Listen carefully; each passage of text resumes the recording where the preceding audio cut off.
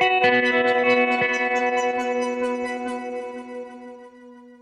everybody, this is Tony Richards with another episode of Clear Vision TV. And today I'm going to talk to you about growth constraints. What are the barriers to growth for many organizations? And you can apply these to your individual life as well. The first growth constraint, typically in most organizations, is leadership.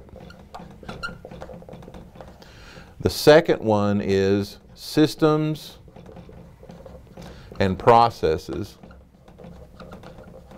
And the third one is the marketplace itself. Now, what holds a lot of organizations back, as one famous leadership guru put it, everything rises and falls on leadership. So this first one is extremely important, and it's one of the pillars of the growth process that we use at Clear Vision when we're coaching an individual or we're helping a company get over or past a barrier to growth, because everything is based on you.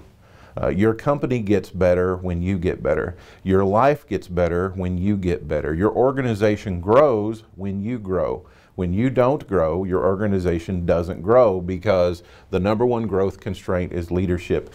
And that's the one we're going to be talking about over the next several weeks.